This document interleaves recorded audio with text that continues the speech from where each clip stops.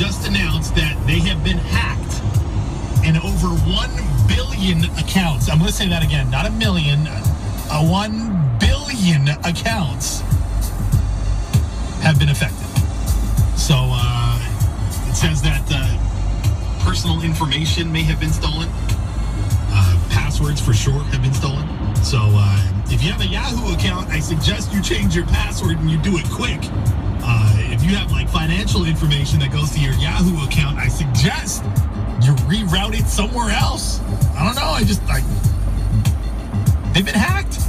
It's kind of scary, right? Like, I mean, if you use your Yahoo account for anything other than just spam, that's what I use it for, then I think you should be careful. I use it for spam. I like enter contests and, like retail stores and all kinds of stuff. I just give them that email address and it's just a spam account for me. But if you actually use your Yahoo account for anything else, change your password, damn it. It's scary. I don't know. Stuff could be happening that you don't even know about right now.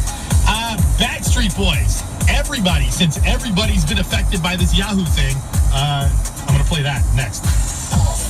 Throwback. 93.5. It's the holidays.